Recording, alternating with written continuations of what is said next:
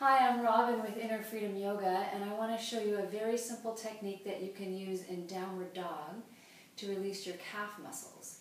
This technique comes from the School of Somatic Education, which I'm trained in, and I find it super helpful to release the tension in my calves. We get tension in our calves from sitting a lot, or from walking, or hiking, or cycling, and often that can overpower our experience in downward dog.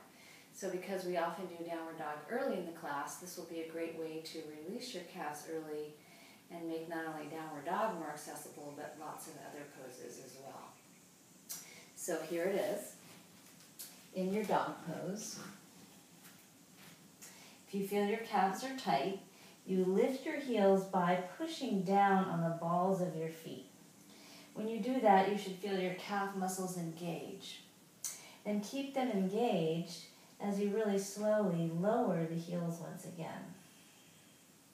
This keeping them engaged while lowering is adding length to a toned muscle. And that's it. So I like to do it with the breath. It would inhale maybe 3 or 4 counts. Exhale should be longer, 6 to 8 counts.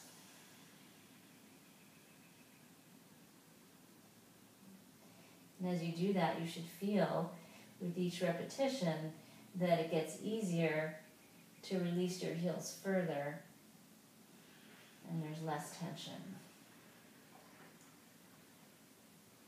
You can finish with a long reach out through your arms and legs. So it really shouldn't take more than 3 times to get a nice release in your calves. And that's it. You should find that that helps a lot and that your calves feel more open and all your other poses feel more open as well. So thanks for watching. If you have questions, feel free to email me, Robyn with a Y, at innerfreedomyoga.com. Have a great day. Namaste.